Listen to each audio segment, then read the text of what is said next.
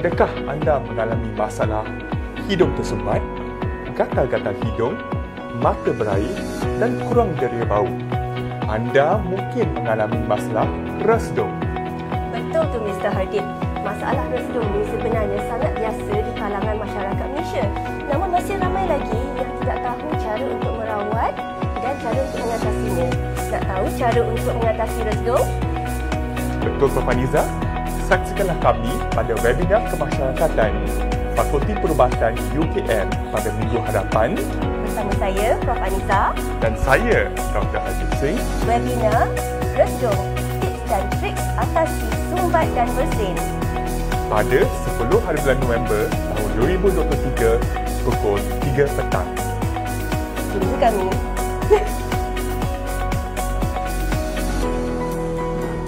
Kejap. Apa Habis lagi. Oh, Ada hadiah menarik.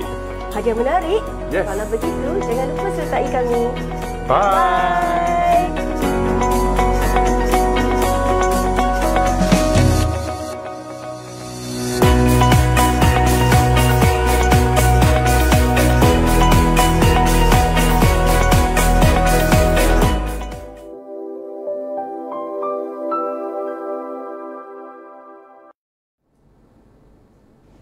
Hai.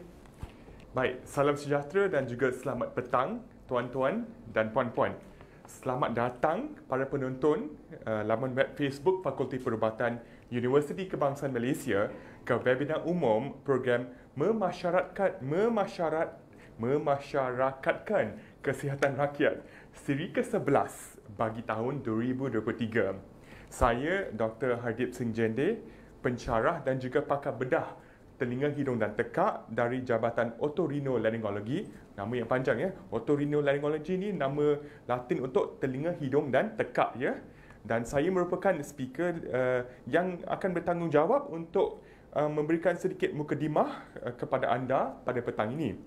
Bersama saya untuk menyampaikan ceramah serta berkongsi pengalaman kepakaran beliau adalah pensyarah dan juga pakar bedah otorinolaringologi daripada Jabatan Telinga, Hidung dan Tekak adalah Profesor Madya, Dr. Aneeza Khairiyah Wan Hamizan.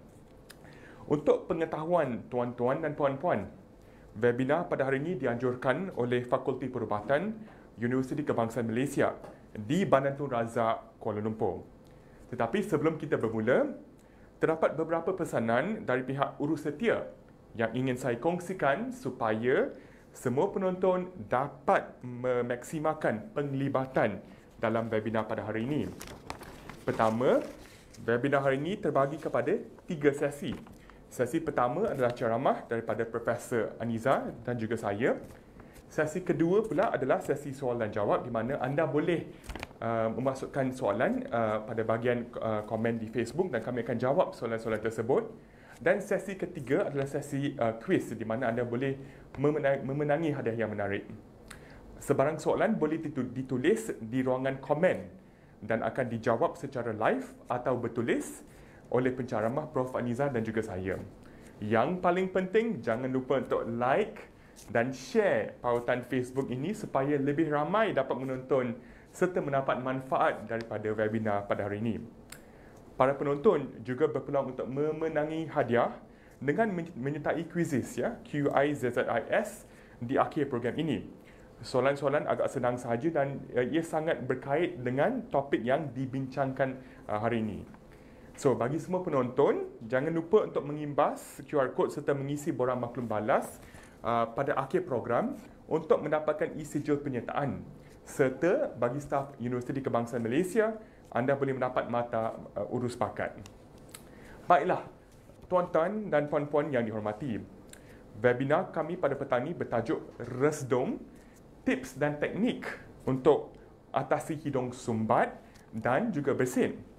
Profesor Madya, Dr. Aneeza dan saya akan memberikan mukadimah dengan tajuk yang agak sinonim dengan kehidupan harian kita pada hari ini, iaitu RESDUNG. So, mesti ramai yang tertanya, apa tu RESDUNG? So, RESDUNG atau jangkitan sinus merupakan satu keradangan pada rongga sinus kita. Ia dikatakan menjangkiti kira-kira 30% sehingga 50% masyarakat Malaysia. So, tanpa berlengah lagi, saya menjemput Profesor Madya Dr. Aneeza untuk memulakan ceramah pada hari ini. Dipersilakan, Prof. Okay. Terima kasih Mr. Hardip atas pengenalan tersebut. Terima kasih, Prof. Okay. Boleh tolong kelakkan slide?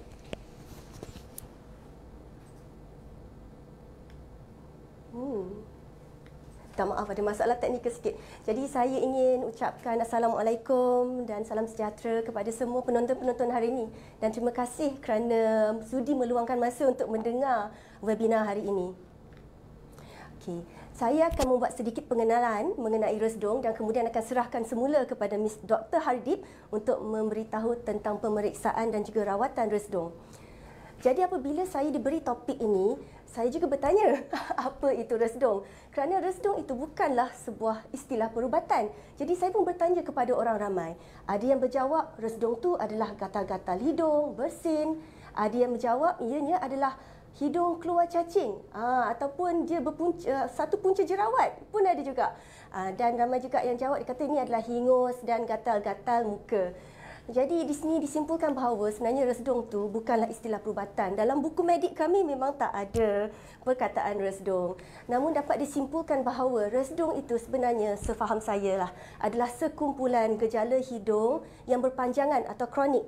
Jadi kalau kronik tu kita maksudkan dia sudah berada lebih daripada 3 bulan. Okey. Jadi sebelum saya bercakap lebih lanjut, saya ingin bercerita sikit mengenai anatomi hidung. Jadi kalau lihat pada wajah saya ni, sebenarnya di belakang hidung tu kita ada rongga dan sinus hidung di dalam tengkorak kita. Okey, mari kita tengok dengan lebih jelas. Apa jadi? Terus blank screen. Okey. So, sekarang ni bila kita tengok dengan lebih jelas, kita nampak hidung kita ni, kita ada kaviti hidung. Dan kaviti hidung kita ni dibahagi dua, hidung kiri dengan lubang hidung kanan oleh sejenis ada tulang rawan dipanggil septum. Dalam hidung kita ni ada tulang terbinik bawah dan juga ada tulang terbinik tengah. Dan fungsi terbinik ini adalah untuk melembabkan udara yang kita hidu dan juga untuk menapis udara supaya kalau ada alergen, habuk, dia akan tapis. Sebab tu nafas guna hidung memang lebih sedap daripada nafas guna mulut. Kalau nafas guna mulut lama-lama di mana tidak ada tulang terbinik ini, mulut akan jadi kering. Okey, selain daripada itu, kita juga ada beberapa pasang sinus.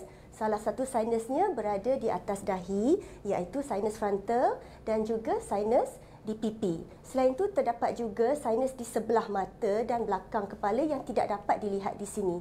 Jadi, sekiranya berlaku keradangan seperti di sebelah slide sini, inilah yang menyebabkan menjadi punca gejala-gejala RESDUNG. Jadi, mesti tertanya, penting ke? Ada beza ke antara radang hidung dengan radang di sinus? Sebenarnya ada untuk kami di bidang perubatan. Sekiranya tuan-tuan atau puan-puan mengalami gejala radang dekat dalam hidung saja seperti di sini, penyakitnya dipanggil sebagai rhinitis. Dan punca utama rhinitis ialah alahan. Oleh itu, sekiranya rhinitis anda disebabkan oleh alahan kepada habuk ataupun kucing, kita gelarkannya sebagai allergic rhinitis ataupun alahan hidung. Tetapi sekiranya radang berlaku di kedua-dua sinus dan juga rongga hidung, penyakit ini dipanggil sebagai chronic rhinosinusitis atau kalau kita translate BM roughly penyakit sinus kronik. Jadi alahan hidung ni biasanya berlaku pada pesakit di usia muda seperti remaja dan juga belia. Tetapi chronic rhinosinusitis ni lebih banyak berlaku pada orang di pertengahan usia. Namun perlu diketahui bahawa sekiranya allergic rhinitis ni berpanjangan dan kurang dikawal, mungkin boleh juga membawa kepada chronic rhinosinusitis di kemudian hari.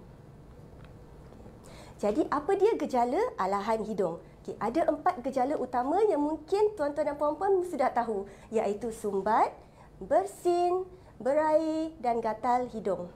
Okay, sekiranya puan mengalami hidung sumbat, ia adalah sumbat di kedua-dua belah hidung. Jadi kita sekejap sumbat di sebelah hidung kiri, sekejap di sebelah hidung kanan. Baring kiri, hidung kiri sumbat, baring kanan, hidung kanan sumbat. Okay, jadi dia adalah bergile-gile dan dia boleh hilang sendiri. Okey, gejala yang keduanya adalah bersin. Okey, bersin ini biasanya berlaku bersiri. Dia bukan bersin sekali je bila terkena habuk. Tetapi bersin dia 2-3 kali. Okey, dan biasanya berlaku apabila terdedah kepada perengsa atau elegan seperti habuk dan hama, dan juga biasa berlaku pada waktu pagi.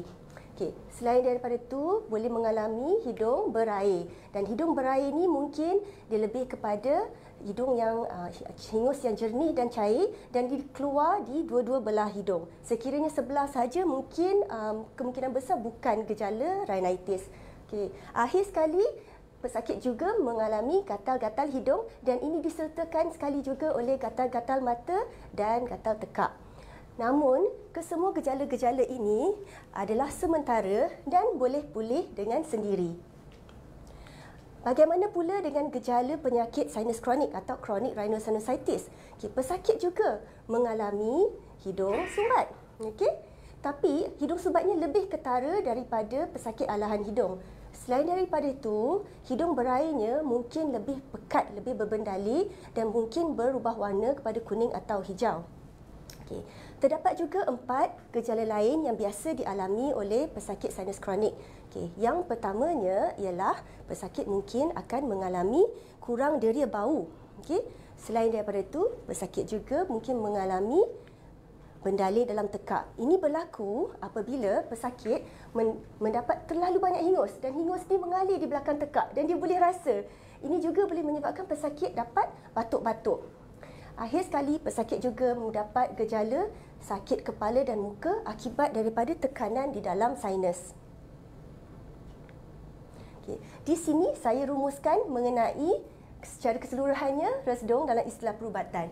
Sekiranya tuan ada bersin atau sesama, gatal hidung dan sumbat yang melebihi 3 bulan, dan tuan adalah muda dan gejala ini disebabkan oleh terdedah kepada perengsa, kemungkinan besar anda ada alahan hidung.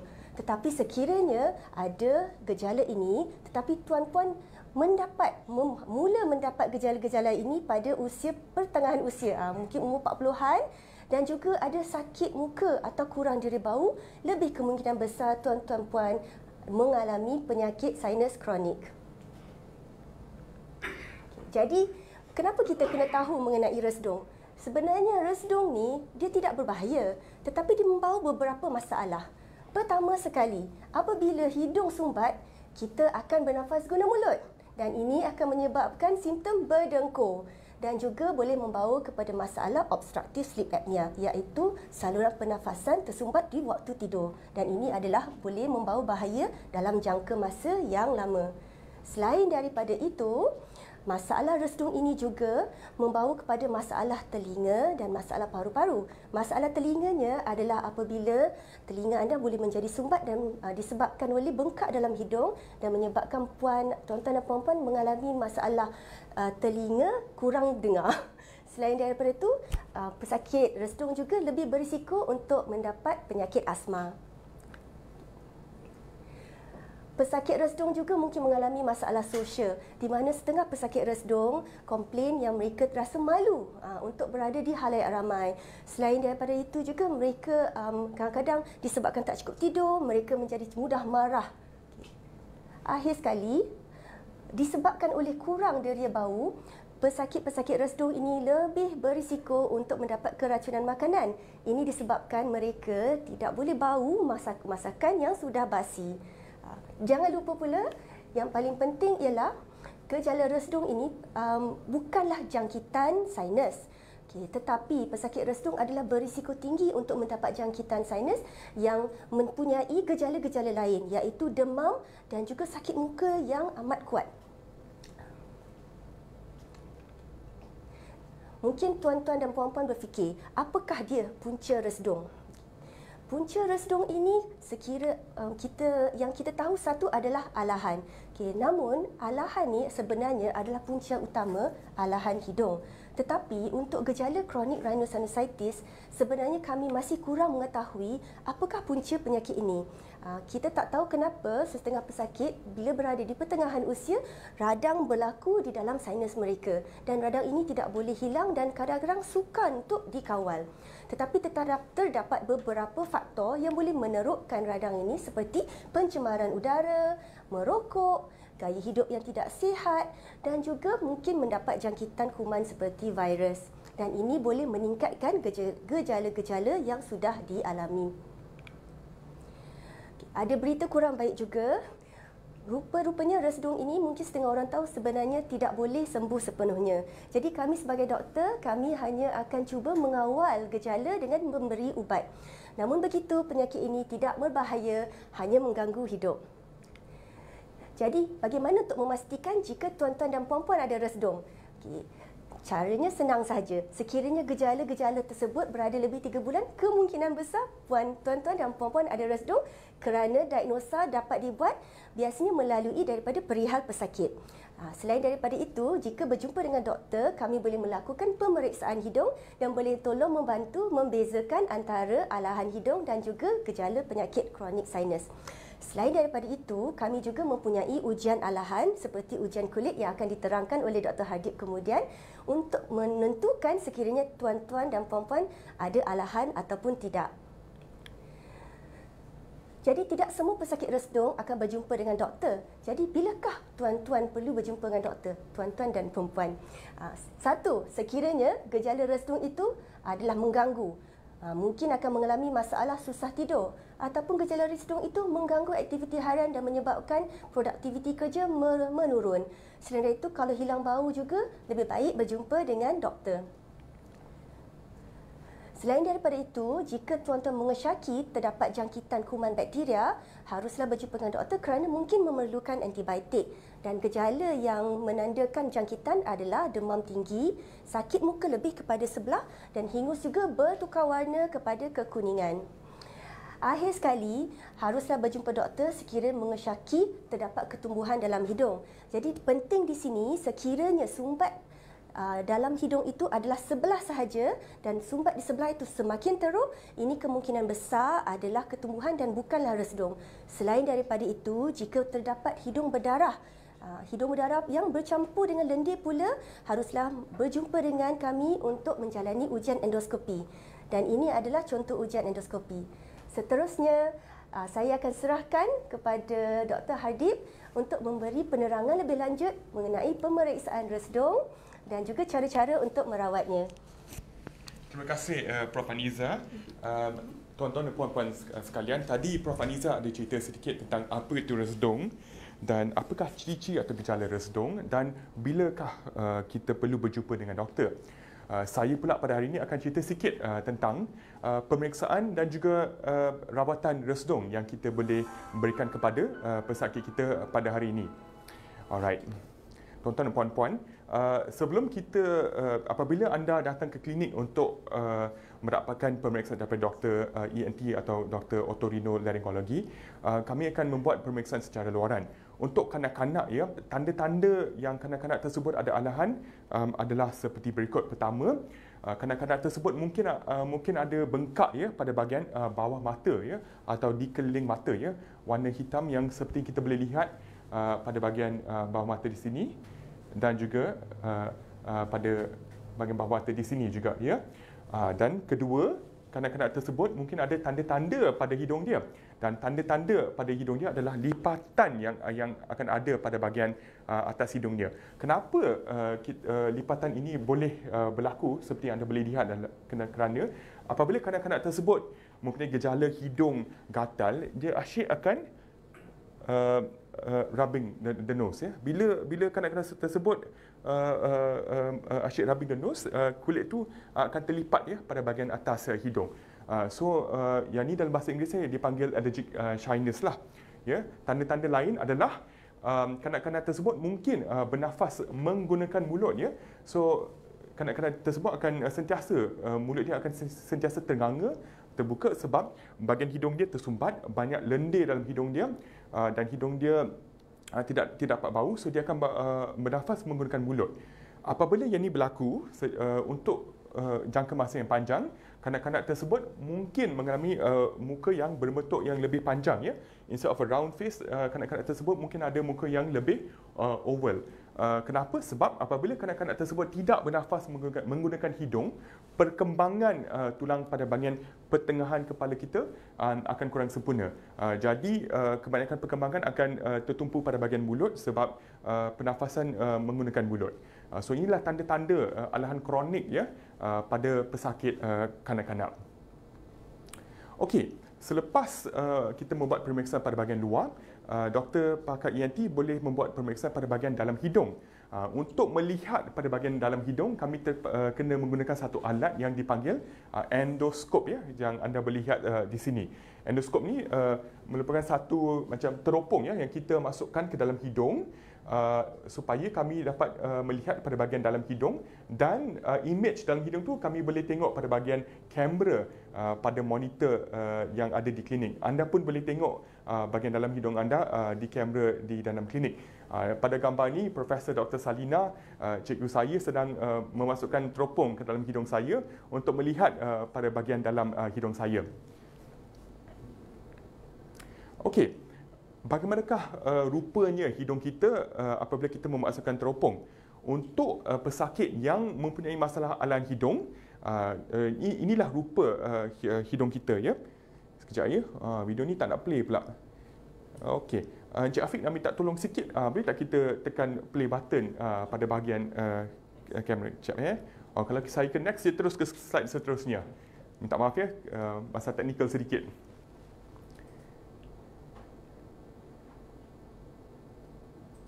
Okey, so bila anda lihat, inilah gambaran dalam hidung kita. Tulang ini adalah tulang terbinet, ya, terbinet pada bahagian bawah.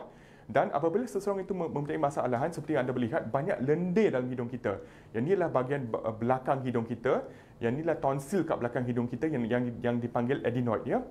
Anda boleh lihat banyak lendir dan tulang terbinet pada bahagian bawah hidung kita ni agak bengkak, ya, dan menutupi kebanyakan ruang hidung kita. So, apa yang berlaku adalah apabila ia bengkak, banyak lendir dihasilkan, hidung kita akan rasa tersumbat, ya, dan hidung kita akan berair. Dan terbinet ni dia tak merah, dia agak pucat juga. So, yang inilah tanda-tanda yang seseorang itu mempunyai masalah alahan apabila kami melakukan teropong. Yang ini kami teropong pada hidung sebelah kanan pula. Anda lihat terbinet itu agak besar, ya, dan menutupi saluran pernafasan pada bahagian bawah hidung tersebut. Kenapa? Sebab bahagian bawah hidung kita merupakan saluran utama untuk angin bergerak, ya, bukan bahagian atas hidung kita, bahagian bawah hidung kita. Dan apabila terbinet itu besar, dia akan mengganggu pergerakan angin tersebut, dan juga agak bengkak seperti yang anda boleh lihat. So ini adalah tulang-tulang yang ada di dalam hidung kita. Nah, dan juga banyak lendir tu, tengok lendir tu banyak tu. Okey. So kita ke video seterusnya. Bagaimana pula rupa dalam hidung kita untuk pesakit yang ada masalah resdung dengan polip. Sebelum tu, apa tu polip, ya? Polip ni merupakan satu pertumbuhan dalam hidung yang disebabkan oleh radang pada mukosa di dalam hidung kita. So, apabila mukosa kita mengalami radang untuk jangka masa yang panjang, ia akan bengkak dan ia akan mengumpul air. Dan apabila ia bengkak dan mengumpul air, dia akan tumbuh ke bawah macam buah anggur. So bila dia tumbuh ke bawah, dia mengisi ruang hidung kita dan menyebabkan hidung kita pernafasan kita dalam hidung kita tidak lancar, ya. Okey. So kalau Encik Afiq boleh tolong playkan untuk saya. So anda boleh lihat warna kuning pucat tersebut, yang itu adalah polip, ya, yang tumbuh daripada bahagian atas hidung kita dan mengalir ke bahagian bawah. Yang ini adalah polip dia, agak pucat, ya, macam buah anggur. Polip ni mengganggu pergerakan angin dalam hidung kita dan menyebabkan hidung kita rasa macam blok, ya. Dan juga banyak lendir sekali dalam pesakit ni. Anda lihat polip tersebut sampai ke bawah hidung juga. So inilah hidung kiri pesakit tersebut. So saya nak masukkan skop pun susah, ya. Tak dapat nak lihat rongga-rongga lain di dalam hidung tersebut. Baik, kita ke video seterusnya. Bagaimana pula hidung untuk seseorang yang tiada polip, tetapi mempunyai masalah resdung. So kita play video ni, Encik Afiq. Okey. So anda lihat dalam video ni ada lendir dan ada lendir kekuningan, ya. Dan hidung ni agak merah, ya, ada nanah Kuning-kuning yang kita lihat ni semua adalah nanah. Dan mukosa ni tidak healthy lah kita nak katakan, ya. Sejenis polypodal mukosa, ya. Amat radang, kekuningan, kita sentuh sikit pun dia berdarah. So inilah rupa hidung kita tanpa polip yang ada resdung, ya. Tengok nanah tu yang kuning ni.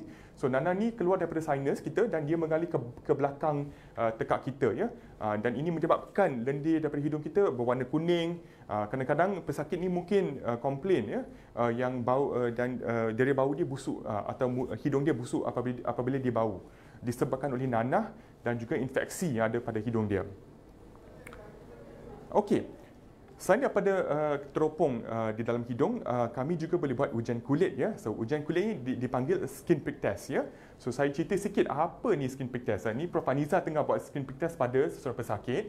So skin prick test ni boleh digunakan sebagai petunjuk untuk melihat apa yang kita arahan kepada. So selalunya kita akan bersihkan kulit pada tangan dan kita akan letakkan elegan, ya, pada bahagian atas kulit kita. Elegan ni boleh dipanggil sebagai perengsa allergik lah. Yang ni di dalam botol-botol hitam ni adalah elegan tersebut. So kita akan titikkan sedikit pada atas bahagian atas kulit. Okey. Dan selepas itu kami akan cucuk kulit kita sedikit supaya elegan tu dapat masuk ke dalam bahagian dalam kulit kita. Dan kami akan berikan sedikit masa, kira-kira 20 minit untuk melihat kalau ada apa-apa reaksi pada tangan kita. So reaksi yang kita ada adalah bengkak, ya, atau formation macam pimples yang ada pada tangan kita. Sekiranya dia bengkak, maksudnya kita alahan kepada elegan tersebut yang kita testing tersebut. So ujian alahan ni boleh dibuat di klinik ENT, klinik telinga hidung dan tekak, di Jabatan ENT dan juga pusat alergi di Hospital Chancellor Tuanku Muhriz, ya. So kami menawarkan perkhidmatan skin prick test ini. Dan ujian skin prick test ini boleh digunakan untuk mengkonfirmkan seseorang tu yang dia ada masalah alergik. Okey, so kita ke slide seterusnya. Bagaimana pula kita nak rawat masalah resdung ni? So rawatan untuk masalah resdung ni boleh dibagikan kepada rawatan untuk alahan hidung sekiranya anda mempunyai alahan hidung, atau rawatan untuk penyakit sinus sekiranya anda mempunyai penyakit sinus. Bagi alahan hidung, the mainstream of treatment, ya, rawatan utama adalah kita kena elakkan perengsa, ya. Elakkan bahan-bahan yang kita alergik kepada. Kadang-kadang agak sukar juga. So kadang-kadang bila kita tidak dapat nak elakkan perengsa, kita terpaksa menggunakan ubat semburan steroid, ya, yang kita boleh lihat seperti ini. So ubat semburan steroid nanti kita akan ajar macam mana kita nak spray dalam hidung dan bagaimanakah ubat semburan steroid itu berfungsi. Selain daripada itu, kami boleh guna ubat sesama juga, ya. Ubat sesama ni boleh terdapat dalam bentuk pil yang kita boleh makan atau dalam bentuk spray hidung. Bagi penyakit sinus pula, treatment yang kita boleh bagi atau rawatan yang kita boleh bagi kepada pesakit adalah, pertama, sama seperti alahan hidung, ubat semburan steroid.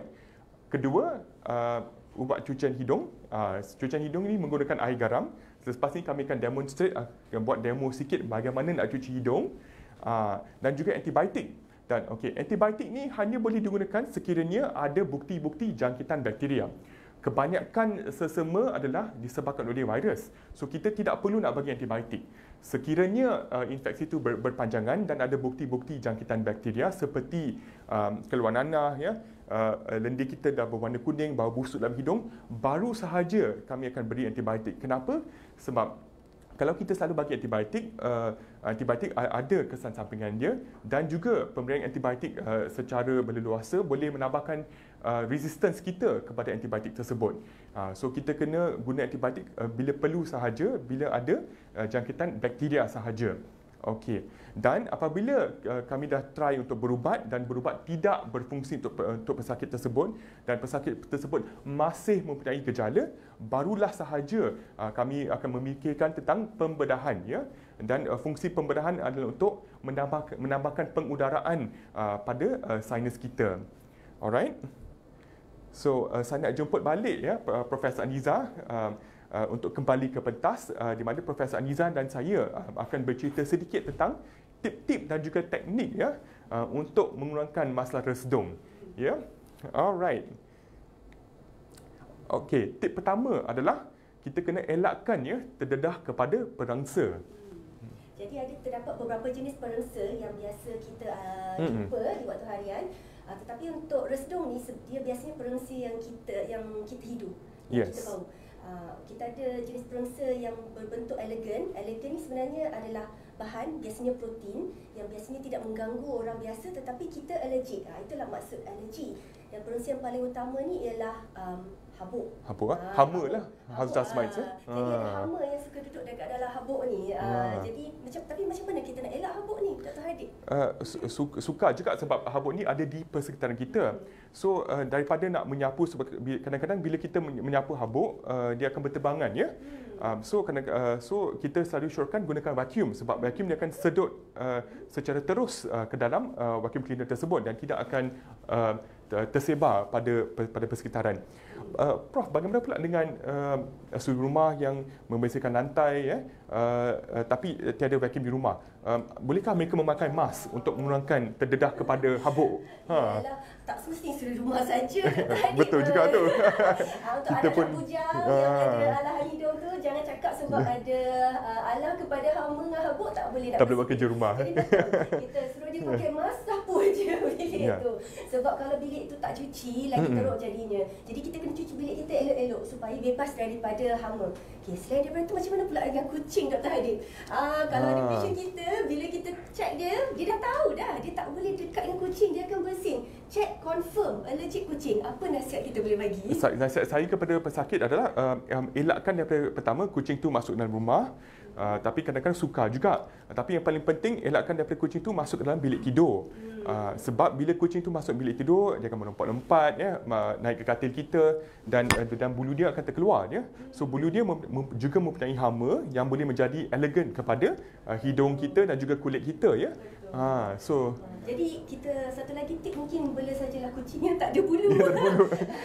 Macam mana nak cari tu? Ada. Ya. Tak comel sangat. Tak comel lah.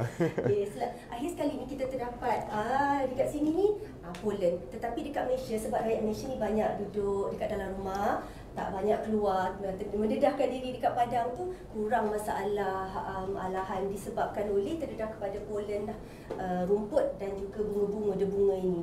Ini lebih masalah kepada overseas. Tetapi ramai juga pesakit yang cakap dia tak boleh kena sejuk. Ini memang ekstrim sejuk lah, tapi aircon pun tak boleh. Kalau begitu, ini sebenarnya bukan alahan, tetapi disebabkan hidung yang terlalu sensitif. Disebabkan alahan dalam hidung menyebabkan radang, hidung kita ni mudah sangat memberi reaksi kepada environment kita yang ekstrim, seperti perubahan cuaca yang mendadak, dan juga kalau ada bau-bau tenyit, kadang bau perfume yang kuat, bau perfume pun tak boleh. Ada setengah pesakit, dia tak boleh lalu pun perfume department, kita rasakan bersin. Jadi kesian kalau tuan-tuan pun ada masalah begitu, boleh komen di bawah, nanti kita jawab. Okey, saya nak sentuh sikit yang Prof sebut tentang perubahan suhu yang mendadak. Mungkin ramai di antara penonton kita yang pergi ke shopping mall parking kat basement yang panas dan kita masuk ke dalam shopping mall tu tiba-tiba sejuk, ada aircon. Perubahan suhu yang mendadak, kadang-kadang saya pun rasa hidung saya tiba-tiba jadi tersumbat, berair, dan after setengah jam dia improve pula. Yang ni dipanggil vasomotor rhinitis kan, Prof? Boleh, sebab dia sebenarnya adalah satu bentuk nasal hyperreactivity. Tapi betul, kalau bukan disebabkan oleh alahan, kita boleh gelarkan dia sebagai vasomotor rhinitis. Sebab ni disebabkan oleh sensitif, hidung yang sensitif, saraf dalam hidung. Menyebabkan hidung kita memberi tindak balas tersebut. Okey. Mungkin pula kepada mereka yang tidur di bilik aircon yang mungkin lantai dia berjenis lantai batu dan bukan lantai kayu. Pada waktu pagi apabila seseorang itu bangun, bila kaki itu terkena pada lantai yang sejuk, terdapat perubahan kecil pada suhu badan, boleh menyebabkan hidung tu sumbat juga kan, Prof? Doktor Hardip ada macam tu ke? Pernah.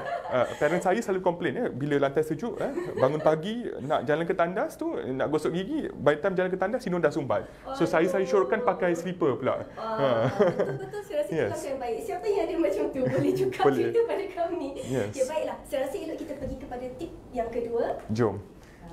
Ini tip yang paling penting. Sekiranya ada alahan hidung ataupun resdung yang kurang dapat dikawal, perlulah menggunakan ubat semburan hidung steroid. Jadi Ubat semburan hidung steroid ini terdapat dua jenis ya. Pertama, ubat semburan yang ada steroid sahaja, tapi ada dalam pasaran ubat jenis baru yang ada campuran steroid dengan ubat selsema. Nama ubat selsema ini adalah ubat antihistamin ya. So dia ada dua ubat dalam satu ubat semburan. Dan ubat semburan ni kita kena guna setiap hari lah.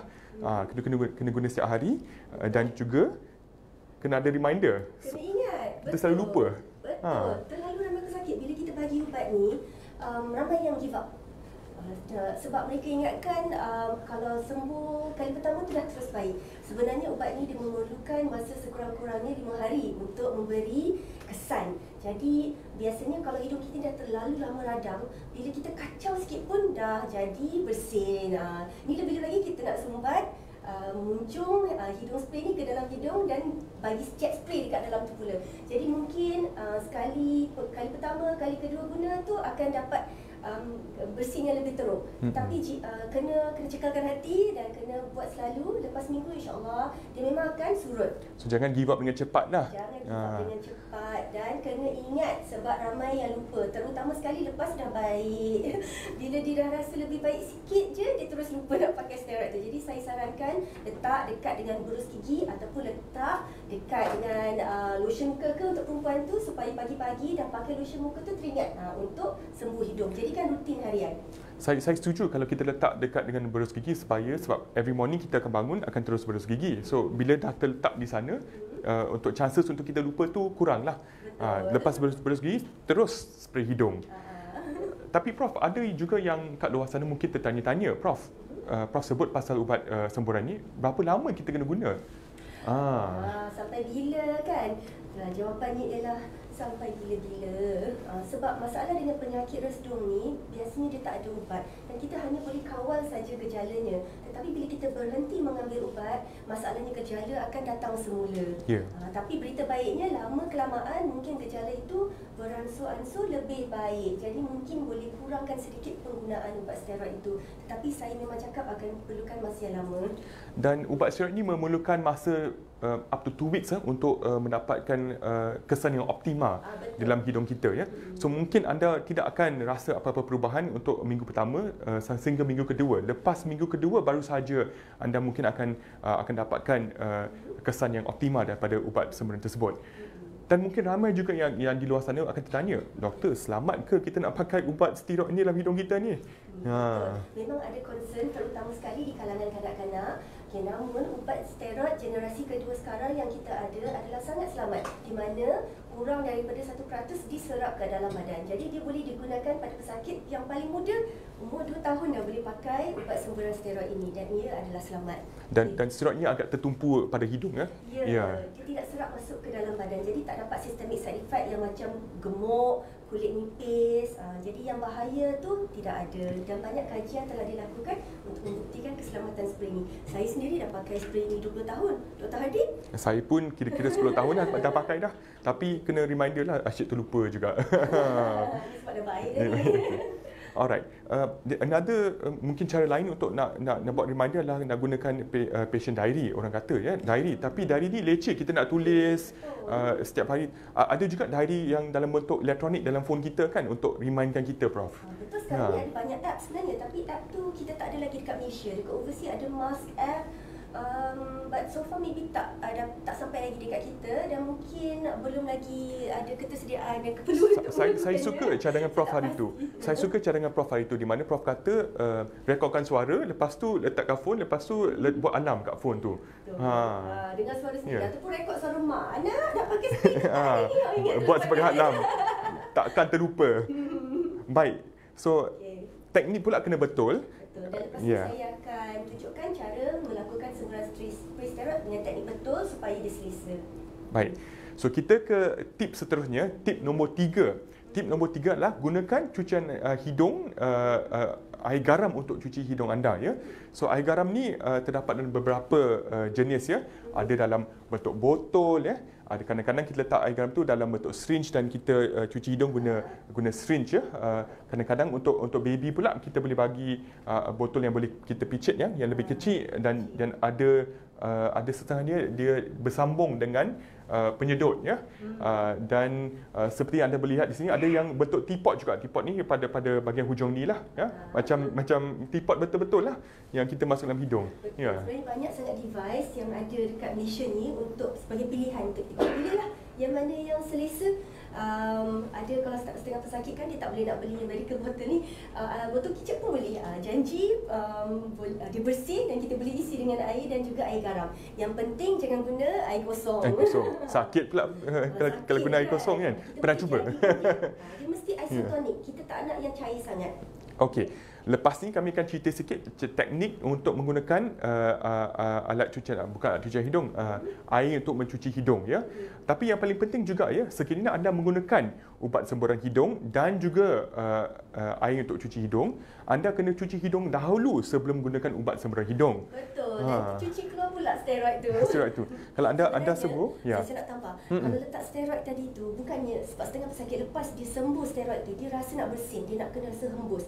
Okey, jadi sebab tu saya cakap spray hidung dulu, baru gosok gigi. Sebab kita akan buatkan distractkan otak kita supaya kita tak nak hembus. Dah lepas 5 ke 10 minit, dah spray tu, buatlah apa you nak. Tu teknik yang bagus tu. Okey, kita ke tip yang seterusnya, Prof. Okay. Yang ini saya ingin tekankan juga sebab terdapat beberapa ubat dia label sebagai nasal decongestant dan ini tidak memerlukan preskripsi dari doktor. Kalau ubat semburan steroid memerlukan preskripsi daripada doktor, tetapi tidak decongestant ini. Oleh itu dia mudah didapati di farmasi. Jadi contoh-contoh bahan aktif dalam decongestant ni adalah seperti oxymetazoline, ephedrine. Ubat ni bila kita spray dia mengecupkan saluran darah. Sebab tu terus hidung sumbat terus clear. Tapi dia menyebabkan kebergantungan jika digunakan dalam jangka masa yang lama, di mana bila kita tak spray hidung jadi lagi sumbat. Dan lepas tu 1 spray, 2 spray, 3 spray, 4 spray, lebih banyak spray diperlukan untuk mendapatkan kesan yang sama. Jadi dia boleh menyebabkan kebergantungan yang jadi masalah. Yes. Dan ubat ephedrine ni boleh juga ada dalam bentuk ubat makan ya. So sekiranya anda mempunyai masalah jantung atau masalah darah tinggi, anda kena berbincang dengan doktor anda sebelum anda mengambil ubat decongestant ephedrine yang jenis makan ya, sebab mungkin ada kesan sampingan kepada jantung anda. So kena berbincang dengan doktor anda dulu ya. Seperti Prof katakan tadi ya, pergantungan pada ubat tu memang ada, memang betul kan Prof? Betul. So berapa lama yang kita boleh guna ubat ni sebenarnya? Kalau saya sarankan decongestant ni dia bagus untuk kalau kita ada jangkitan virus yang sementara sahaja. Dan maksimum penggunaannya sepatutnya 3 hingga 5 hari. 3-5 hari. So jangan guna lebih daripada itu. So jangan guna lebih daripada 5 hari sebab anda mungkin akan bergantung ada pergantungan pada ubat tersebut. Okey. Alright, tip kelima Prof. Tip kelima kita ialah gunakanlah ubat sesama yang tidak mengantuk. Okey, sebab yang paling common kita ada ialah Piriton dan Actifed ni memang jenama common kat KK selalu bagi. Tapi ubat ni memang bagus. Dia memang sangat kuat. Tapi untuk jangka masa yang lama kita tak syorkan. Sebab macam saya kata RESDUNG ni dia lama. Jadi kita akan pakai ubat ni selalu. Tapi kalau setakat demam-demam sesama seminggu tu nak pakai yang mengantuk, pakailah. Tetapi ada juga pesakit yang suka pakai untuk, dia sengaja pakai sebab dia untuk tak boleh tidur. Ramai tu, ramai. So, tapi tidak disyorkan. Tak syorkan. Saya pun pernah buat juga dulu. Saya pakai tu sebab tak boleh tidur. Tapi kan masalahnya besok hari ni pun kita still mengantuk. Kalau sebelum nak exam lagilah jangan. So tidur tu tidak puas lah Prof. Ya, kalau kita guna ubat antihistamin untuk kita tidur. Ya, sebab tidak natural kan. Betul. Yes. So ubat, sorry Prof. Sebab tu saya nak kata lebih baik kita gunakan antihistamin generasi kedua. Kedua, betul. Baru nak sentuh pasal ubat antihistamin generasi kedua ni. So yang ubat antihistamin yang kami selalu suka adalah yang generasi kedua. Kenapa? Sebab ubat antihistamin generasi kedua ni dia kurang mengantuk ya. Dia tidak menyebabkan rasa mengantuk. Dan ubat antihistamin ini bagus untuk menggunakan ruam pada kulit, itu penyakit eczema. Bagus untuk gatal-gatal mata, gatal-gatal hidung dan juga untuk sesama ya, gejala-gejala yang Prof Aneeza ada terangkan pada awal webinar ini.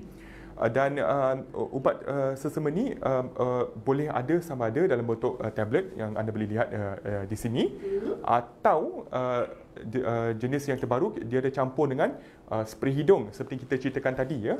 So dia 2 in 1, spray 2 in 1 ya, steroid dengan ubat sesama dalam spray hidung. Betul. Yes. Okey.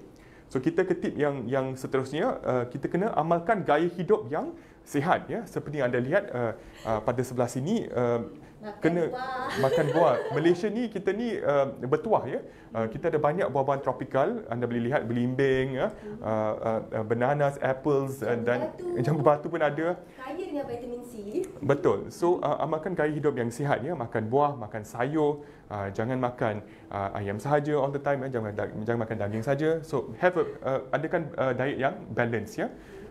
Kedua, gaya hidup yang sihat. Anda kena pick up a hobby ya. Macam saya, ni gambar saya berbasikal di Putrajaya minggu lepas. Saya baru je start nak berbasikal. Nak kurangkan berat badan sedikit lah. So kat Malaysia ni sama ada anda suka nak berjogging di taman, atau suka berbola sepak, main bola keranjang, atau berbasikal atau swimming, tak kira lah. Buatlah sesuatu untuk bersenam dan mengamalkan gaya hidup yang sihat. Saya juga masukkan satu gambar ni nak tunjukkan office yang cantik ya. Sebenarnya tujuan saya nak tunjuk gambar ni adalah, jika anda lihat gambar office ni agak teratur, tiada buku-buku yang terselerak dan tiada banyak ya, debu. Bukan gaya hidup sihat ni juga apply kepada tempat kerja kita. Dan orang katakan kat Malaysia ni banyak hama sebab suhu kita tinggi, kelembapan kita tinggi. Dan kadang-kadang sukar ya nak vacuumkan hama ini. Ada yang kata pembunuh hama yang paling natural adalah UV light ya, cahaya matahari, dan Malaysia ni banyak cahaya matahari. So kena pastikan ada pengudaran yang bagus pada bilik tidur anda dan ada cahaya matahari yang banyak yang mungkin dapat mengurangkan hama ya. Saya harapkan office saya nampak macam tu jugalah. Tapi yang nak ditekankan di sini, gaya hidup sihat ni memang untuk semua penyakit pun kita kena amalkan gaya hidup yang sihat. Dan sebenarnya terdapat konsilasi bahawa RESDUNG ni berlaku disebabkan oleh gaya hidup moden kita. Makan makanan instan, kurang makan makanan buah. Jadi memang ada terdapat kajian yang menunjukkan kanak-kanak yang diberi vitamin, diberi makanan yang sihat waktu kecil kurang berisiko untuk mendapat alahan di kemudian hari. Sebab itu saya rasa office ni bagus sebab dia tak ada kapet. Tak ada kapet, betul. Dia tak ada curtain. Dia tak ada privacy lah. Aduh, panas pula. Malaysia ni panas. Jadi letaklah pokok sikit. Boleh, pokok tu bagus untuk orang yang ada alahan ni. Betul juga, Prof. Kalau letak curtain yang boleh tembus cahaya. Yes. Kapet tu tak payahlah. Setuju. Saya setuju dengan Prof sebab kapet ni berbulu dan untuk jangka masa yang panjang dia dapat menyimpan hama kan. Betul. Dan hama ni merupakan salah satu perengsa utama untuk masalah alergik atau alan hidung di Malaysia. So bagi yang di luar sana yang ada kapet-kapet di bilik tidur, cuba keluarkan kapet dan pastikan tiada kapet dalam bilik tidur sekiranya anda alahan kepada hama. Ya. Betul. Alright, kita ke tips seterusnya. Dah habis lah tip-tip. Dah 6 tip dah. Kita nak ke demonstrasi. Jadi tadi saya dah janjikan yang kita akan ajar cara penggunaan spray hidung yang betul. Jadi Sini berterima kasih. Okey, saya pass mic kat Prof Aneeza. Okey. Harap suara lebih jelas. Okey, kalau suara saya tak jelas boleh komen supaya Encik Afiq boleh bagi tahu kami. Okay, terima kasih kepada Glenmark yang telah sudi sponsorkan webinar hari ini dan juga telah provide saya satu botol. Jadi sebenarnya terdapat banyak, seperti kita banyak kali sebut, terdapat banyak jenis semburan hidung di pasaran. Tapi semburan hidung steroid ini perlu dipreskripsi oleh doktor. Jadi anda perlu berbincang dengan doktor sama ada anda inginkan ubat semburan steroid yang ada kandungan sekali dengan ubat antihistamin ataupun semburan steroid sahaja. Jadi yang saya tunjuk hari ini adalah jenis yang ada antihistamin. Okey. Bila yang ada dua lah, steroid dan histamin kan yang baru tu. Yang ni dua dalam satu. Yang ni dia adalah mometasone furoate, which is the steroid dia, dan dia ada olopatadine iaitu the antihistamin component lah, ataupun nama lain dia is actually a mast cell stabilizer. Jadi dia boleh kurangkan penghasilan histamin dalam hidung kita apabila kita terdedah kepada allergen ataupun hama. Okey. So, bila dapat botol yang baru ni, pertama sekali kena goncang dan kena tekan beberapa kali. Kita tak tahulah nampak ke tak. Kita kena primekan dia. Kali pertama kita tekan, tak nampak kan? Okey. Okey, kali kedua pun dia macam apa je. So kena tekan sampai dia nampak macam payung. Bila dah jadi macam payung tu, maknanya dia sudah prime. Priming hanya kali pertama bila buka yang baru. Sekarang ni, cara nak sembuhnya, kita nak target kawasan di sebelah, di terbinit, dan kita nak pernafasan kita bawa semburan ni ke dalam sinus kita dan juga ke atas. Okey, tak apalah. Yang penting kita nak kena halakan keluar. Kita tak nak hala kat bahagian septum ni. Sebab kalau hala sini, lepas tu hala sini, tak selesa lah lagi. Dan tulang septum ni, rawan ni di bahagian tengah hidung ni, inilah sebenarnya yang paling sensitif. Kalau sentuh lagi bersin ya. So, sebab kita nak hala keluar, kita ajar teknik sebegini. Kita buat the X-Men teknik. First, kepala kena tunduk. Sebab kalau dongak, masuk direct dalam tekak. Rasa masam pula kan? Masin. Setengah ada aftertaste, setengah dia ada rasa bitter taste sikit. Jadi ikut kepada kesesuaian. Sebab like I said, banyak jenis steroid dekat yang berada di luar sana. Mungkin boleh cuba mana yang paling serasi. Okey. Jadi mula-mula untuk sebuah kali pertama, tangan kanan kita kena masukkan dalam lubang hidung kiri, kepala tunduk. Lepas tu kita masukkan spray hidung tu dan kita tekan sikit. Nafas macam biasa. Ni saya sembuh real ni. Real tuan, sebab saya pun tak spray lagi hari ni. Okey, lepas dah tu, kalau 2 semburan, buat lagi sekali. Jadi sekali lagi, pump, nafas. Lepas tu, nafas kali 2 keluar, relax je. Jangan snort. Hidung kanan, tangan kiri. Tangan kanan, lubang hidung kiri. Yes. Tangan kiri, lubang hidung kanan. So, X-Men teknik. X-Men. So sekarang ni kita buat X-Men lagi satu ni pula. Sama, tunduk kepala, pump. Dan nafas. Lepas tu lagi sekali.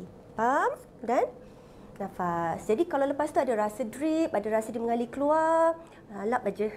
Boleh saya ambil tisu satu? Boleh, Prof. Sorry. Okey. Jadi kita lap saja sikit. Dah. And you ready for the day. Sebenarnya ni sangat cepat. Pagi-pagi bangun, sebelum letak lotion tu, pump, boleh keluar. Dah siap. Cuma ingat tak ingat sahaja. Okey, dan satu lagi teknik yang saya nak maksud, setengah pesakit dia suka jolok. Dia suka jorok dalam sangat. Dia boleh masukkan spray tu sampai ke atas ni. Dia terjera pula. Jadi cuma perlu letak dekat lubang hidung saja. Jadi tak perlu jolok dalam sangat. Okey? So kalau ada apa-apa soalan nak tanya mengenai teknik penggunaan spray hidung nanti, boleh tanya lebih lanjut dan kami akan jawab pada waktu sesi soal jawab. Okey. Prof, bagaimana pula dengan side effect spray hidung? Okay. Spray hidung ni side effect dia tak banyak. Jadi kadang-kadang dalam 10%, kurang 10%, setengah-setengah pesakit komplain rasa tekak tak selesa. Ada setengah pesakit dia, tapi ini kurang 1% tapi tak ramai lah yang boleh dapat hidung berdarah. Sekiranya hidung berdarah, stop guna dan jumpa doktor anda ya? Betul. Kalau hidung berdarah, elok berjumpa dengan kami supaya kami boleh cek teknik dan mungkin buat adjustment. Lagi satu soalan, Prof. Ramai kita tanya, masa Prof spray tadi, kita kena hembus nafas kuat-kuat ke dalam ke hembus nafas biasa ke jangan hembus nafas? Hembus ke tarik nafas? Tarik nafas. Tarik nafas cara biasa. Jangan tarik nafas kuat-kuat.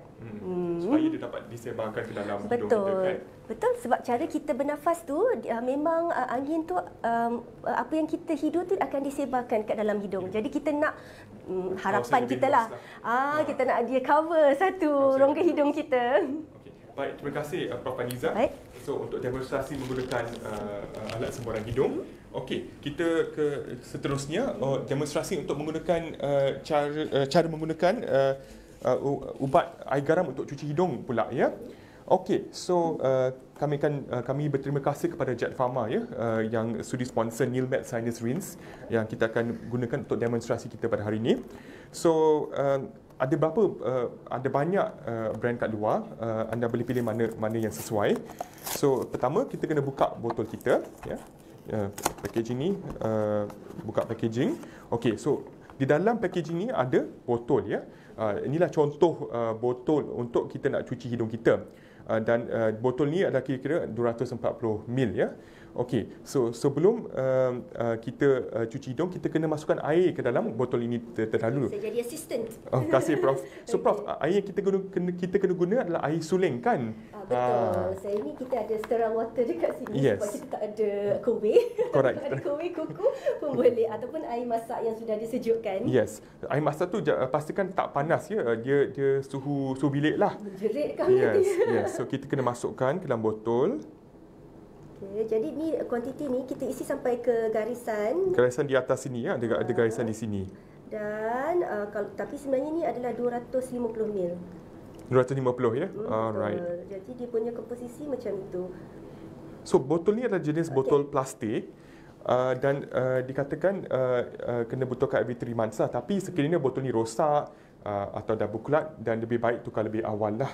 Dan boleh cuci pada bahagian dalam botol sebenarnya. Okey, so apabila kita dah isikan dah air tu, kita kena ambil sachet ya, sachet yang mengandungi garam ya, macam 3-in-1 coffee lah, tapi ini lagi kecil lah ya, lagi kecil. So garam tu sebenarnya ada di dalam sachet ni. So kita kena buka ya packaging dia. Okey, sachet ni kita masukkan je ke dalam botol ni. Okey. Time-time nak demo ni susah nak buat pula. Tapi yang penting tu garam ni menjadikan cair ni lebih isotonik. Jadi itu yang kita nak supaya dia tidak terlalu cair. Kalau katakan tak ada sachet ni, sebab sachet ni memang mudah didapati di farmasi. Ada banyak jenis brand juga di luar sana. Tapi kalau nak buat sendiri sebenarnya boleh letak 1 sudu teh garam kat dalam. Betul. Cuma pada saya yang sachet yang farmasi jual ni lebih selesa. Lebih selesa, tak pedih ya bila kita cuci hidung kita. Okey, so bila kita dah masukkan sachet tu, kebanyakan garam tu akan larut ya ke dalam air suling yang kita dah isikan. Untuk pastikan dia betul-betul larut, ada beberapa cara lah ya. Ada yang kata kita boleh, yang paling penting kena tutup ya lubang pada bahagian atas botol ni supaya air itu tak menimpah keluar. Kita boleh gaulkan macam ni untuk pastikan dia larut, atau terbalikkan untuk beberapa kali ya. So bagaimana anda boleh pastikan tiada lagi garam supaya tak ada lagi mendakan garam pada bahagian bawah kan? Tak nampak dah kristal kan? Tak ada kristal. So dah larut dah. Okey. So sekarang saya akan Okey, so sekarang saya akan tunjuk ya bagaimana kita nak cuci hidung kita menggunakan botol dengan air garam ni. So mungkin saya akan tunjuk daripada bahagian tepi kot supaya lebih senang. So yang paling penting pertama, kita kena tunduk ke depan ya.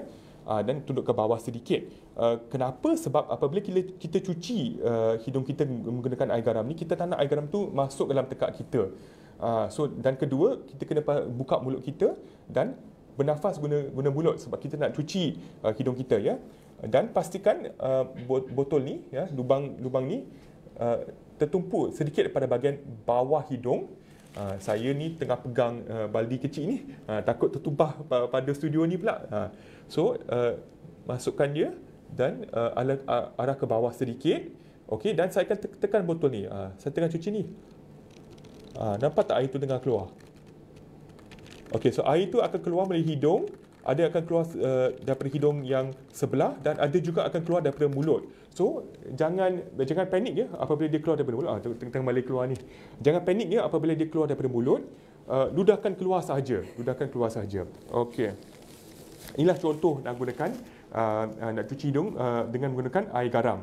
Okey. So kadang-kadang selepas kami dah cuci, anda akan ramai yang akan komplain, lepas cuci air itu keluar pula lepas 5 minit. Yang ni boleh berlaku sebab apabila kita cuci, air itu akan masuk ke dalam rongga sinus kita, ya, rongga maxillary sinus atau frontal sinus atau inferior sinus. So selanjutnya saya kata gerakkan kepala sedikit untuk pastikan semua air itu terkeluar. So air ekstra tu kadang-kadang akan mengalir keluar sedikit. So jangan panik, lapkan sahaja and you're good to go. Okey, so itulah cara nak cuci hidung kita. So satu botol ni apabila kita tekan, ya, saya nak tunjukkan kat studio ni, takut terkena pada skrin, nampak air tu terkeluar. So apabila kita tekan lebih kuat, air tu akan memancut lebih kuat. So kadang-kala apabila kita cuci hidung, kita mungkin akan rasa tekanan sedikit pada telinga. Yang ni boleh berlaku kerana telinga kita ada satu pipe yang bersambung dengan bahagian belakang hidung kita. Dan pipe tu dinamakan eustachian tube untuk mengimbangkan udara pada bahagian telinga kita. So kadang-kadang apabila kami tertekan kuat sangat, air tu boleh masuk sedikit ke dalam telinga kita. So ramai kata kalau sekiranya ini berlaku, pertama jangan tekan kuat sangat. Kedua, cara kedua lah orang kata you can say the word kah. So dia akan buka eustachian tube semasa cuci dan air tersebut dapat dielakkan daripada masuk ke dalam telinga kita. Okey, itulah demonstrasi untuk mencuci hidung ya menggunakan air garam. So tak pedih pun. Yes. Saya pun risau tadi kalau nampak. Tapi nampak semua saja. Jadi macam kata Miss Hardip, kalau katakan bila kita pancuk tu kita terasa dia masuk dalam telinga, boleh picit slow sikit.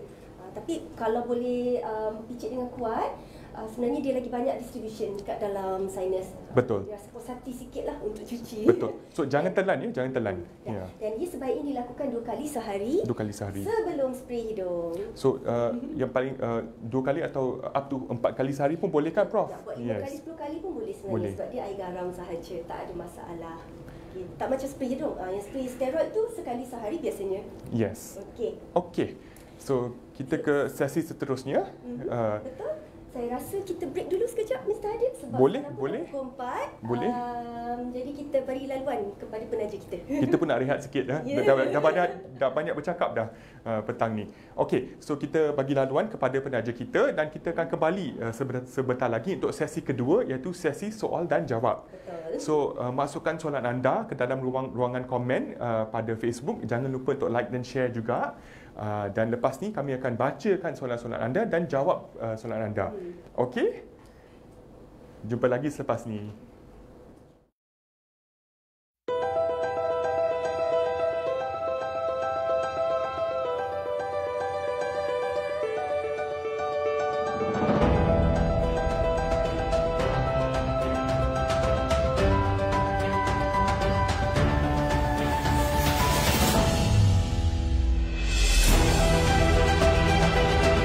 Discovering possibilities is a way of life at Glenmark.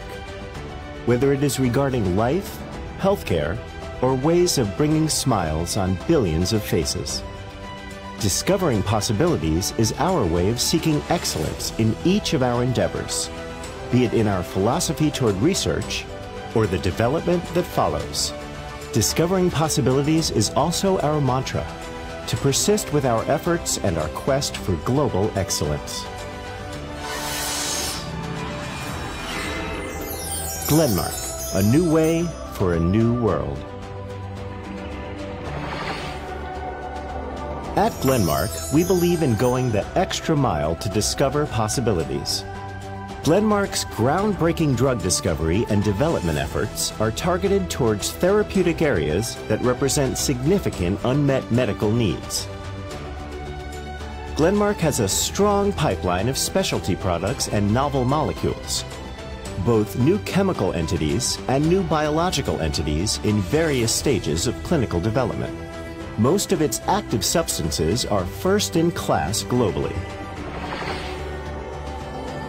In pursuit of our mission of enriching lives, Glenmark's branded formulations business has grown from strength to strength, and today the company impacts over 100 million people in 60 countries from Asia right to Latin America, with a significant presence in markets like India, Russia, and Brazil.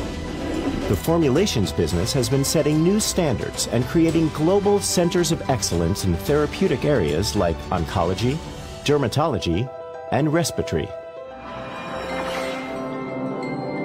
Born out of a vision of making high-quality, affordable healthcare a reality for all, Glenmark's generics business is now beginning to make a considerable impact across the globe. Glenmark is a leading generics organization in the United States with a strong presence in niche segments and a robust portfolio of products that is constantly growing with ANDA filings and approvals from the US FDA. Glenmark is fast expanding in markets of the European Union, with UK and Germany being the focus markets. Glenmark's API business expands across 80 countries, including regulated markets like the United States, Europe, and Japan. Our vision is to be a preferred partner with leading global generic companies by supporting alliances through advanced process chemistry skills and intellectual property. We are constantly building on our global capabilities, which are evident from our state-of-the-art R&D centers, manufacturing facilities, intellectual properties, and an unwavering commitment to the international quality and compliance standards. 17 manufacturing facilities across the globe, offices in over 40 countries, and 6 R&D centers.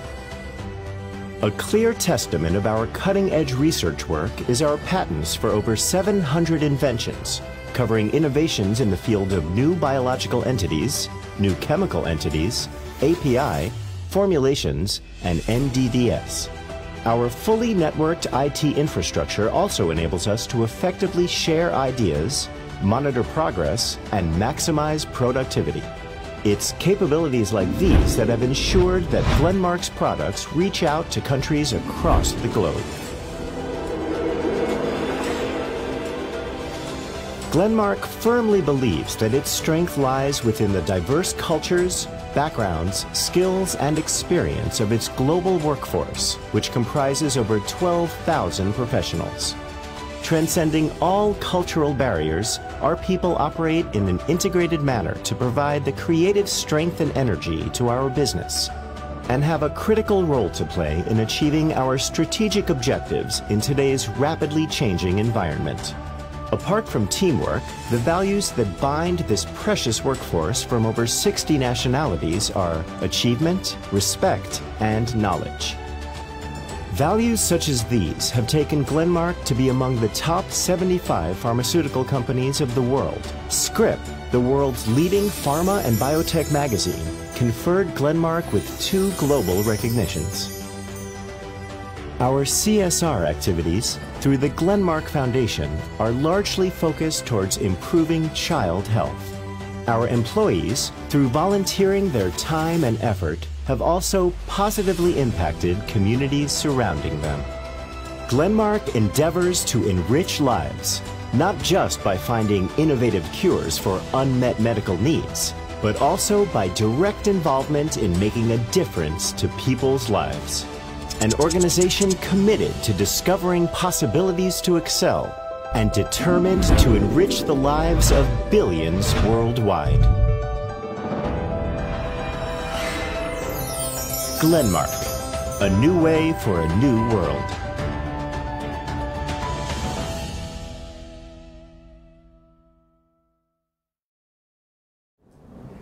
Baik, tuan-tuan dan puan-puan, kita kembali semula ke studio kita pada hari ini untuk sesi kedua, iaitu sesi soal dan jawab ya. Sebelum itu kita sekali lagi ingin mengucapkan terima kasih kepada sponsor kita pada hari ini, kepada syarikat Glenmark Pharmaceuticals dan juga Jet Pharma ya, yang sudi sponsor webinar kita pada hari ini. Okey, dah ada banyak soalan ni, so kita kena cepat ni. Baik. So soalan pertama ya, daripada Yusrina Yasri ya. Boleh dapat ilmu walaupun saya dah operate rhinosinusitis 3 tahun lepas. Saya rasa itu bukan soalan tapi statement kot. Itu statement kot. Terima kasih Pak Yusrina. Ya, terima kasih Puan Yusrina. Sekiranya anda masih mempunyai masalah resdung atau gejala hidung, lebih baik anda berjumpa dengan doktor pakar ENT anda untuk melihat apa keadaan sebenar hidung anda. Soalan kedua, Prof? Saya juga ada soalan daripada Ella Ehmin. Okey, doktor nak tanya, anak saya kerap bersin bila kurang ada aktiviti luar, contoh berbasikal dan futbol. Sebab saya dah beli penapis udara tapi masih akan jadi bersin. Adakah ianya normal atau simptom resdung? Okey, jadi sekarang ni kita susah kita ada physiological sneezing sebenarnya Puan. Physiological sneezing ni kalau katakan kita terdedah kepada pepper, kita bersin sekejap saja. Tapi kalau bersin dan sesama tu berlaku hampir setiap hari dan lebih sejam dan dia mengganggu, maknanya sampai kena gosok hidung, nak pakai baju dia kena bawa tisu, itu dah tak normal dan itu mungkin juga adalah resdung. Jadi kalau ingin kepastian, lebih baik berjumpa dengan doktor. Satu lagi clue ialah biasanya resdung ni penyakit keturunan. Kalau ada mak ayah, tok nenek juga yang ada resdung ni, kemungkinan besar ada diturunkan lah. Yang itu dipanggil atopi kan, Prof? Atopi dalam keluarga, betul, keturunan. Betul, dia ada genetik sikit. Genetik. Okey, soalan ketiga daripada Cornelia. Orang yang berdengkur kuat tu mungkin mengalami masalah resdung ke? Okey, berdengkur ni ada 2 jenis ya. Berdengkur biasa yang dia bunyi je dan mengganggu orang kat sebelah. Dan jenis kedua dia berdengkur sampai berhenti menapah ya. So golongan kedua ni mungkin mengalami masalah obstructive sleep apnea. So dan obstructive sleep apnea ni boleh disebabkan oleh beberapa faktor ya. Pertama, masalah anatomi pada hidung, kedua masalah resdung, masalah alahan dan banyak faktornya. So lebih baik sekiranya anda mungkin masa yang berdengkur dengan kuat dan mengganggu tidur dan juga kualiti hidup anda, lebih baik anda berjumpa dengan doktor anda untuk pemeriksaan lebih lanjut. Dari segi doktor tersebut boleh memeriksa bahagian pernafasan daripada hidung sampai ke tekak ya, untuk mengetahui masalahnya. Okey, soalan seterusnya. Okey, saya ada dua soalan lebih kurang. Satu daripada Linda Azman dan satu lagi daripada Miza Hamdan. Dia tanya berkenaan hidung berdarah. Okay, hidung berdarah ni tak normal. Yes. Kita sepatutnya hidung kita tak berdarah. Banyak faktor yang boleh menyebabkan hidung berdarah dan ada beberapa tanda hidung berdarah yang mungkin apa-apa hidung berdarah semua harus sebenarnya lebih baik berjumpa dengan kami. Tapi yang tip yang saya boleh bagi kanak-kanak lah terutama sekali kalau ada hidung berdarah dan hidung berdarah tu macam fresh, boleh disebabkan oleh resdung. Disebabkan bila hidung kita terlalu radang, saluran darah tu akan jadi kembang dan bengkak. Jadi bila dia tenyih hidung, dia gosok hidung, dia bersin, mudah dapat pendarahan. Tetapi kita tak boleh nak rule out, takut dia ada ketumbuhan. Jadi memang sebaiknya at least ada jumpa doktor, kita periksa kan, pastikan tak ada punca lain yang menyebabkan hidung tu berdarah. Jadi jangan biarkan hidung tu berdarah. Selain daripada masalah berdarah kerap tu boleh menyebabkan kurang darah dalam badan. Tapi kita nak tahu juga apa puncanya. Better be safe kan? Ya, betul. Okay. Alright, soalan seterusnya daripada Puan Syafila Dayana. Panjang soalan dia tapi kita cuba jawab.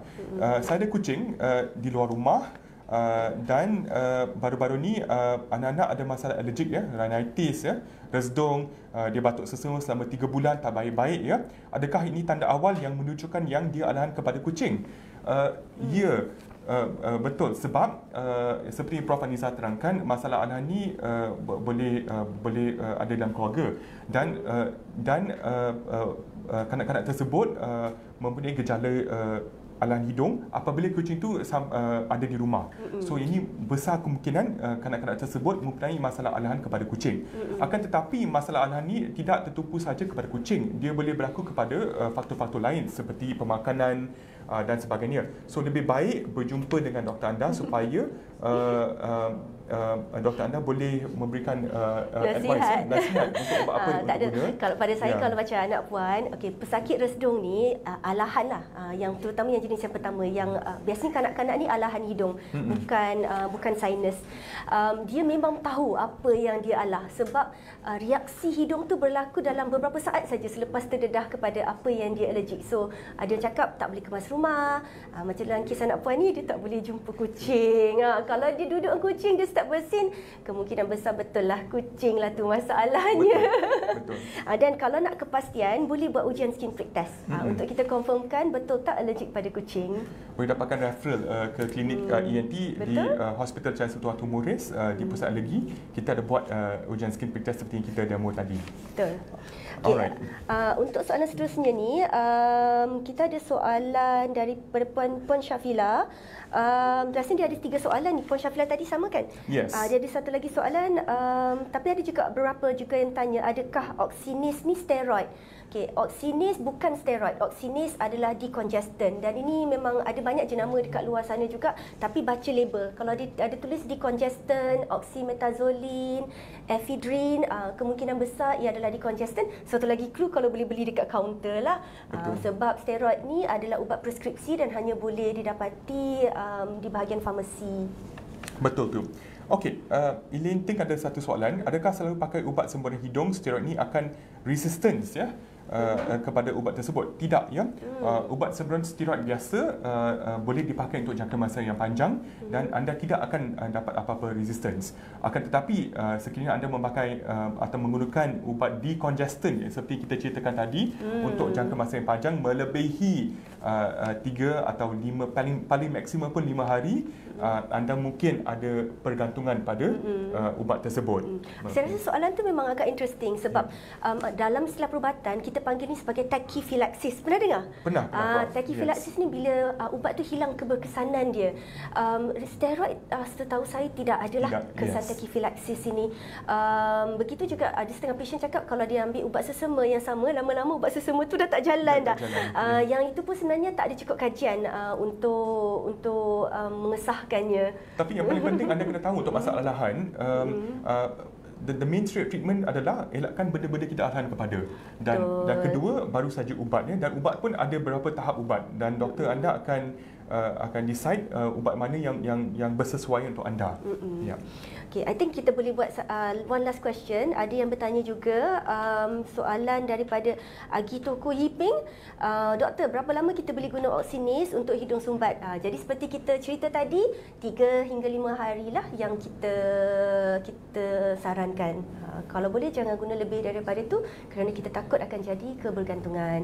Okay, baiklah Mr. Hardip. Saya rasa soalan yang selebihnya ni kita akan cuba jawab. Kita akan jawab dalam Facebook page nanti. Masa pun dah agak suntuk. Sekali lagi terima kasih untuk soalan-soalan anda, dan jangan lupa untuk like dan sharekan Facebook webinar kita dalam Facebook pada hari ini. So sebelum tu kita nak ke sesi ketiga ya. Okey, so sesi ketiga pada hari ini adalah sesi quiz ya. So sesi quiz hari ini akan dibuat pada platform Quizzes. Jadi mesti masuk ni, kita ada hadiah menarik. Nak tahu apa hadiah dia? Nak. Okey, untuk 3 pemenang yang mendapat markah tertinggi untuk quiz ni, kita ada hadiah berupa e-wallet. Betul? E-wallet. Betul. Dapat duit tu. Okey, tempat pertama dapat RM150. Tempat kedua 100, betul ya? Ketiga RM50. Okey. Selain daripada tu, untuk 10 peserta dengan markah tertinggi, kita juga akan bagi botol Nilmed Sinus Rinse yang Mr. Hardip tadi. Ini terima kasih kepada Jet Pharma kerana telah memberi sponsor. Kita akan bagi botol ni kepada 10 pemenang utama. 3 pemenang pertama akan dapat botol dan juga e-wallet, dan yang seterusnya kita akan hantar botol Nilmed. Ini adalah botol demo saja. Garamnya nanti dia ada satu dalam botol. Ada satu dalam botol, boleh cuba, dan sekiranya suka boleh beli garamnya tambahan dekat farmasi ada jual. Okey. So untuk quizzes ni, tunggu apa lagi? Join lah quizzes ni.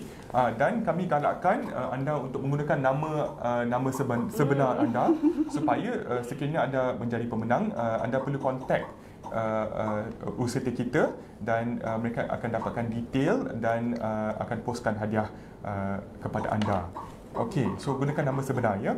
Alright. So kontak untuk urus setia kepada pemenang-pemenang lepas ni kami akan paparkan di bawah skrin anda ya, dan nanti anda akan lihat kontak tersebut.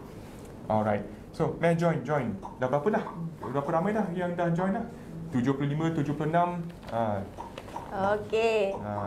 Soalan susah senang tak? Je. Soalan senang je. Okey, tapi saya rasa senang. Ada juga yang susah tu. Saya tengok pun termenung sekejap. Ada. 1-2 lah. Boleh macam jawab soalan SPM pula. Tak apa, semuanya adalah pilihan. Kalau tak tahu, boleh tembak. Jangan tak tembak. Mungkin betul kot. Okey, dah cukup 100 dah. Okey, kalau macam tu kita boleh press start. Okey, jom kita start. Ni hadiah ni lumayan ni, boleh shopping di Pawali ni. Betul, jadi macam duit raya kan. Kalau di Pawali tak bagi duit raya kan tak ada. Kan tak boleh bagi distribute kan, distribute RM1.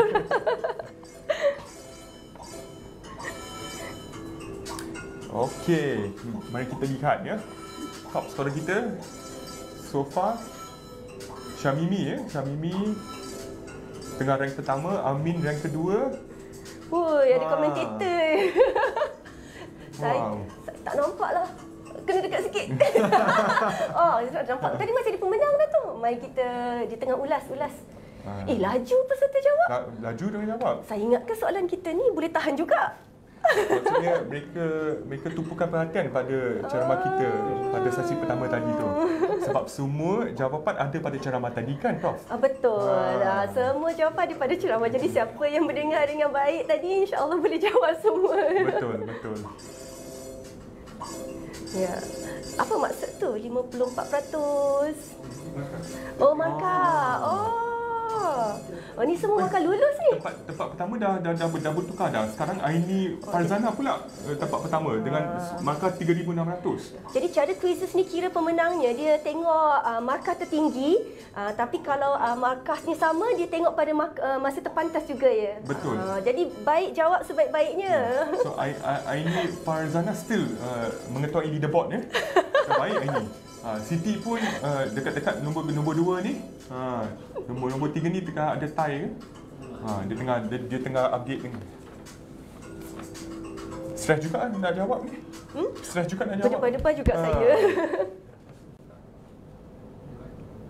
Okey. Right. Nanti dia akan tunjuk pemenangnya. Twirling. So dah habis ke kuisnya? Still on. Okey. Apa tu? Kita ke tepi sikit, tak nampak. Tak habis lagi kot, ada. Are you sure you want to end the quiz? Yeah. Alright, so kita dah ada pemenang dah, Prof. Tempat pertama. Tak habis lagi. Tak habis lagi. Betul, tak ranking lagi tu. Kita kena ranking kan. Ada perubahan lagi. So makan 6,000 Syami. Terbaik.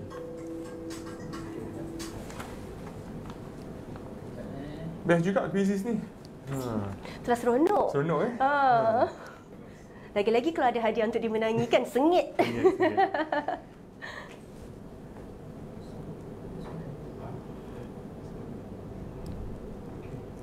Ada yang jawab semua betul tu Dr. Hardip. Wih, power.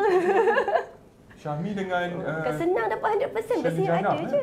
Wow, semua betul. Wow. Dan ada yang salah satu saja. Not bad. Ada yang salah 2, ada yang salah 1 saja. Ini semua markah A+. A+ ni. A star. Tahniah kepada semua peserta yang kita dah boleh umumkan dah. Okey. Jadi jika nama anda terpapar, ini adalah 10 pemenangnya. 1, 2, betul. 10. 10 nama ini bolehlah kontak guru setia kami. sjj@ukm.edu.my. So email kepada sjj@ukm.edu.my di bawah skrin anda. So tahniah kepada Shelly Janah ya, tempat pertama ya, hadiah RM150. Dan kedua Syahmi ya. Beza masa saja ni. Syahmi tempat kedua. Tahniah. Dapat voucher RM100 kan? RM100. And tempat ketiga Ifatul ya, tahniah ya. Silap satu saja. Dapat juga voucher RM50 ya. Dan pemenang-pemenang daripada nombor 3 sampai nombor 10, Syira, Nazrina, Siti, Mahani, Hadri, Zahida, Nur Syahiza, tahniah ya, tahniah. So email kepada urus setia dan urus setia akan minta details dan dia akan hantar hadiah kepada anda. Okey, tahniah sekali lagi. Alright. Okay. Saya rasa kita pun dah sampai ke penghujung kan, Dr. Hardip? Yes, betul. Kita dah habis ketiga sesi pada hari ini. Sekali lagi saya ingin mengucapkan terima kasih kepada Profesor Aneeza dan juga kepada Dr. Hardip. Thank you. Sebab kami diharapkan anda dapat belajar sedikit sebanyak tentang RESDUNG dan tahu apa tu RESDUNG ya, RESDUNG ni dan juga masalahan pada hidung. Alright, dengan itu kami ingin mengucapkan terima kasih juga kepada Fakulti Perubatan Universiti Kebangsaan Malaysia kerana menganjurkan program Memasyarakatkan Kesihatan Rakyat, dan webinar pada hari ini adalah siri 11 untuk tahun ini. Okey, jadi stay tune pada Facebook dan juga laman web Fakulti Perubatan untuk webinar-webinar seterusnya. Kami juga ingin mengucapkan terima kasih kepada sponsor kita pada hari ini iaitu syarikat Glenmark dan juga Jet Pharma kerana memberikan sponsor dan juga hadiah kepada pemenang-pemenang kita pada hari ini. Baik tuan-tuan dan puan-puan, kepada yang menyambut Deepawali, selamat menyambut Deepawali.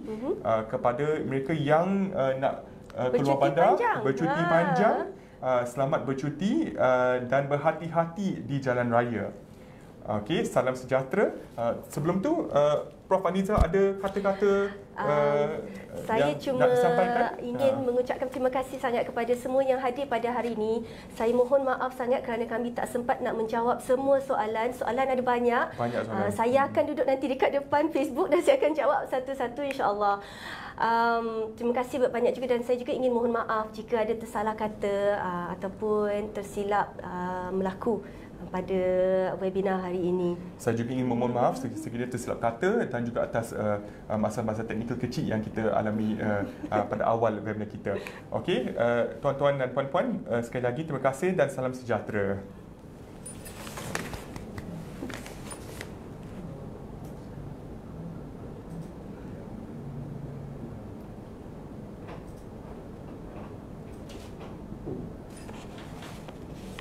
Banyak soalan juga, Prof. Tapi nanti kita boleh jawab online ya. Kena duduk sebab ada orang.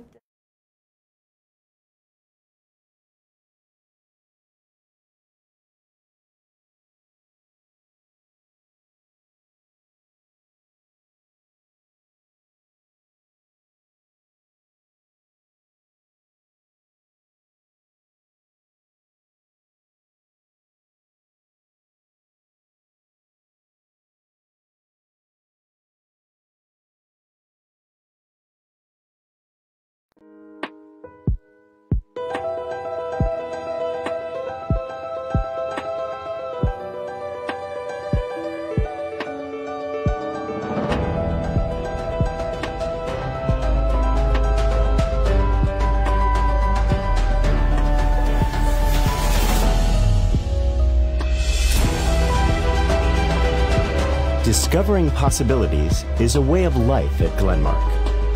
Whether it is regarding life, healthcare, or ways of bringing smiles on billions of faces. Discovering possibilities is our way of seeking excellence in each of our endeavors, be it in our philosophy toward research or the development that follows. Discovering possibilities is also our mantra, to persist with our efforts and our quest for global excellence.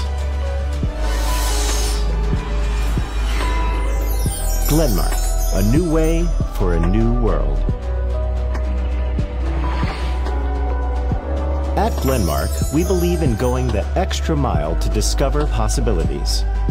Glenmark's groundbreaking drug discovery and development efforts are targeted towards therapeutic areas that represent significant unmet medical needs.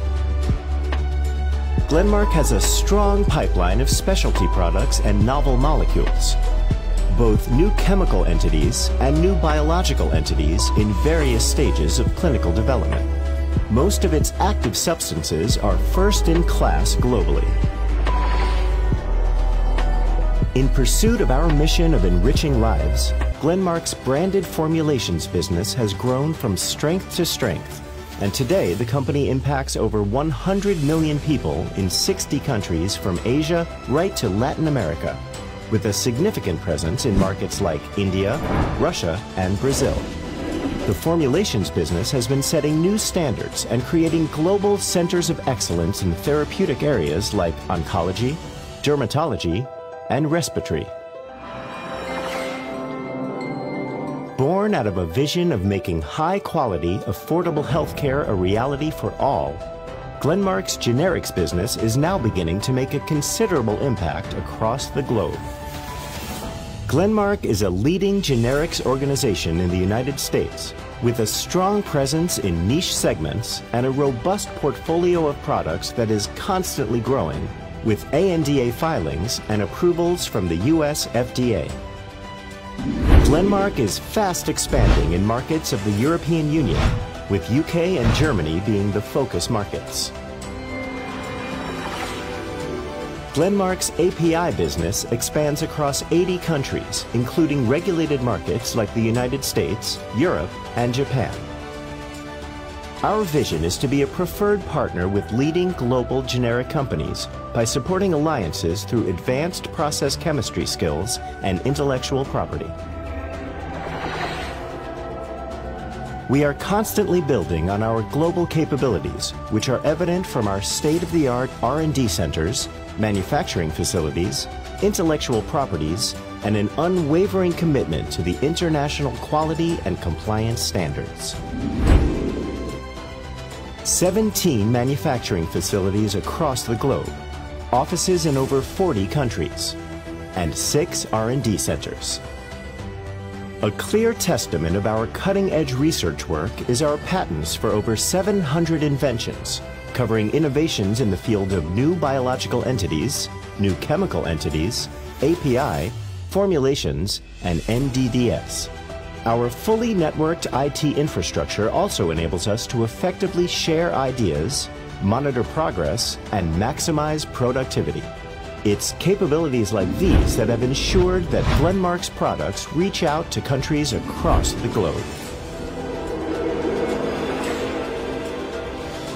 Glenmark firmly believes that its strength lies within the diverse cultures, backgrounds, skills, and experience of its global workforce, which comprises over 12,000 professionals.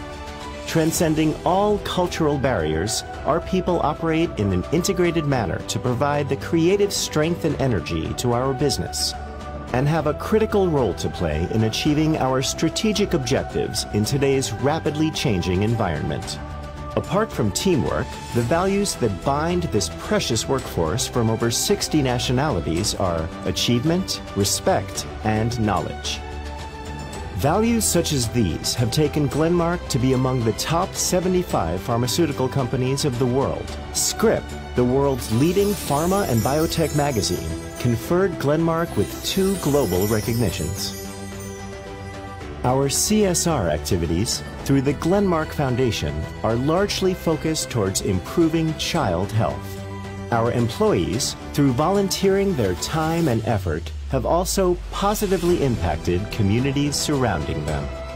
Glenmark endeavors to enrich lives, not just by finding innovative cures for unmet medical needs, but also by direct involvement in making a difference to people's lives.